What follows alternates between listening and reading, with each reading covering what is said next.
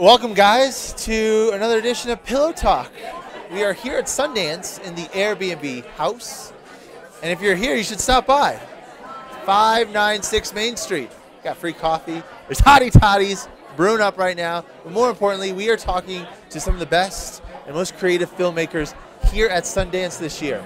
Joining me is Jonathan Monaghan. He is competing in the New Frontier Art category with his film, Escape Pod. Jonathan, get into bed with me, buddy. Nice. Hello. Things that you wouldn't be allowed to do growing up. No, I do this every night. Oh, okay. As an adult. Yeah. But that's because there's no parents around. Right, there's no parents around. We can get away with this. I'm basically a big kid. So, first of all, can you explain the category New Frontier Art? It's not like your typical film. It's not your typical film. So New Frontiers is a program that Sundance does every year, and they showcase works that don't quite fit into a cinema, but they're still moving image works and they're still cinematic. So a lot of the works that you could see at New Frontier are VR, virtual reality, or films that kind of don't really work in a cinema, in a movie theater. So here's a little taste. Here's the trailer for Escape Pod. That's right. And just kind of like explain to everybody what this is exactly. So one of the pieces installed at New Frontiers is my film, Escape Pod. And Escape Pod's a 20-minute long computer animated film where we follow a golden deer through different environments. But there's no cuts or edits, and there's no real start or stop. You can kind of come into it at any time. So it's something a little different. It's kind of on this border between art and a film. There's been a lot of different ways to describe your work. Okay. Very colorful ways to describe your work. Yeah. Is that fair? So, psychedelic. Yeah, it's psychedelic. It's surreal. Surreal. Sometimes it's funny. How would you describe it? I think it's thought-provoking. I think that's the best word, and that's why I do this. You know, I try and get people to think, try and move people out of their comfort zone a little bit, and do something that challenges them visually and intellectually. And so in one of the scenes in Escape Pod, we travel through a duty-free shop in the clouds in the sky. And people might think, like, what does that mean? Like, why is there a duty-free shop in the sky? And it's kind of this strange, vision of heaven in a way. So it's something that's, so with all my work, they don't make a lot of sense initially, but I think if you spend some time with it and start to think about it, it might start to make some more sense. I think if you walk into this, seeing this for the first time, you're like, what the hell? But if you look at your whole body of work, there's definitely an aesthetic there. It's something that you've been working many years to kind of fine-tune. So take me to the beginning, how you kind of set yourself on this path with this type of style and this type of look. Right. Well, I've always liked sci-fi growing up as a kid, science fiction movies. I've always played video games. And so when I make my films, I try and kind of have them with this strange, sleek video game look or like a sci-fi look to them. Right. But the imagery is not something you would find in video games or sci-fi movies. There's also things like Baroque architecture, these mythical animals. So it's this really kind of combination of references from all these different, kind of inspirations. We absolutely want your questions. So if you're watching this, write something in the comment section. If you want to say something, if you have a question, we want to hear from you, write it, and we will ask that right here live on Pillow Talk. Let's talk about this deer guy, this golden deer character. So the film, Escape Pod, there's no humans, right? There's no humans. This is kind of a post-apocalyptic? Yeah, it's a post-apocalyptic landscape. Okay. And the only thing that's alive is this golden deer, and we kind of follow him. And in mythology, the deer always represents the unobtainable. It's something people are always trying to go after, but they can never quite grasp it. They can never quite get it. And so it's kind of a metaphor for the way we pursue wealth and power. And so there's also a lot of imagery of wealth and power in the well, that's something that we see a lot in your work too. I mean, is that a political statement? Is that, obviously it reflects the times right now? Yeah, it reflects the times. I'm trying to get us to think. I'm trying to get my audience to think. And I think a viewer of one of my works could extract multiple meanings or multiple political viewpoints. But I think it's important to get the thinking process going. To, you know, when you get out of the comfort zone, you're able to get a different perspective on things, and that's what I'm shooting for. You did some speaking at the U.S. State Department? Yeah, they invited me out once, yeah. Now, does that come in the form of an email or a phone call? It came in the form of an email, actually, yeah. And now, when you get this email from the State Department, right, do you think, wait a minute, if I click on this, like, my computer will be infected with porn? Right, or maybe I'll go on a watch list or something, I don't know. Right. Like, how do you make sure that that's not a prank? Or a fake email? No, the email had .gov, so I'm assuming, you know. Oh, well, .gov says super legit. Yeah, I guess so, right? Yeah. Right. As long as they didn't ask you to like transfer money to some there was oil air in Nigeria. Yeah, there was no Nigeria, no. So you're good there. I was good there. But it was interesting. What they wanted me to do was they wanted me to talk to the youth in Bahrain, which is a kind of a state that's, you know, a little volatile.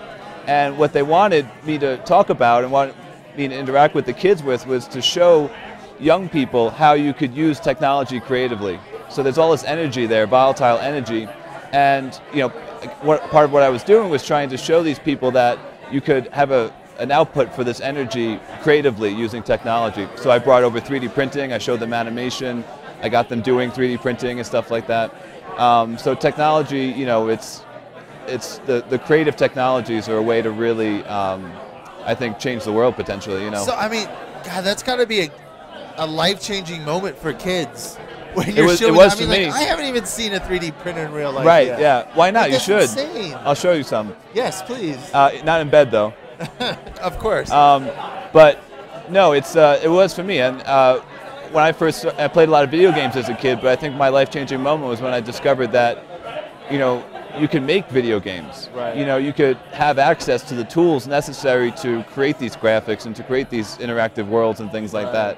And so that was a life-changing experience for me, and I went from a consumer to a producer. We have a question. Great. Oh my God, a question. I know. Producer Karen. Sorry about that. All right, so your movie doesn't have a beginning or end. So the question is, how long do I need to watch it before I see it repeat? Oh, right. Well, you'll see it repeat after about 20 minutes. But lots of people watch it, and they don't realize it's been repeated. So some people are sitting there for 40 minutes and they don't realize that they've seen the film loop. And there's also something else that you do. You kind of like to drop Easter eggs in your stuff, right? Sure. So you kind of need to watch it a couple times to find those Easter eggs. What are people looking for? Well, you'll see some small logos on things. You'll see maybe some books with names on it. You'll see... So there's a lot of small details, and one of the reasons why I do this is because I have to make everything in this virtual world. You know, it's a computer animation, so I have to define every little detail in the piece.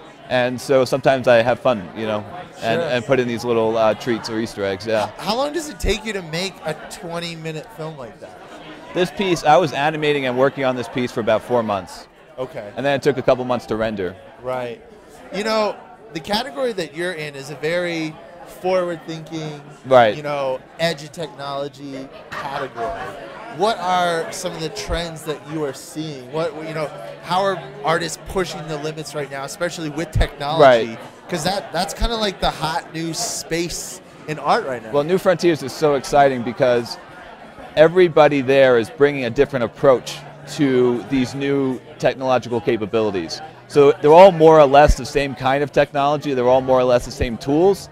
But the approaches are completely different, and that is what's so amazing to see. And I think we're at a time where artists are really experimenting and trying to uncover what's possible with these new tools, whether it's VR, whether it's animation, or whatever, you know. What is a technology or what is a trend that you're seeing right now that really excites you?